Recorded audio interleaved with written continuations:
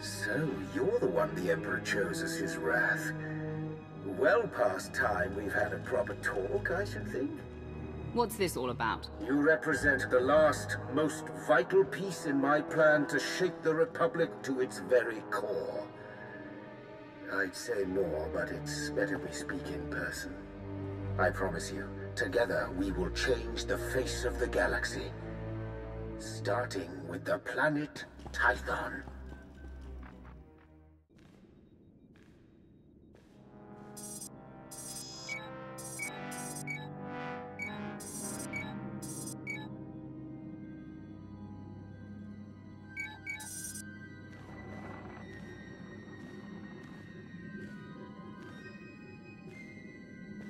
If I could carry a tune, I would sing of this day. What we are about to accomplish, the galaxy will forever behold with great wonderment.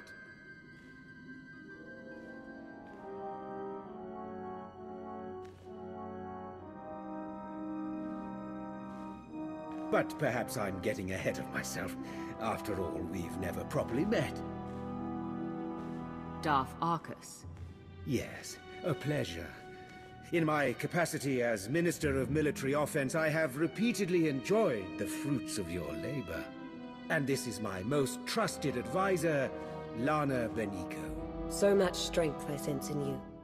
After all the trials you've endured, to stand here now is quite an achievement. Do not presume to know me, unless you'd like a sample of my power.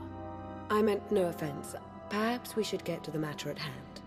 You've been invited here to perform an act once thought impossible. An attack on the Jedi Temple of Tython. Promising leads have been rare ever since Imperial intelligence was effectively dismantled. However, a source I personally trust has alerted me to a hole in Tython's planetary defenses. If we act fast and strike hard, it will absolutely ruin Republic morale. Annihilate it. And once we've taken the temple, what then? While you concern yourself with the assault, Lord Go will be tasked with keeping the temple secured. So long as we have control, we'll explore the artifacts and histories stored inside. Imagine all we can learn about the Jedi and the Force. We should raise the temple. Let everything and everyone inside it smolder and turn to ash.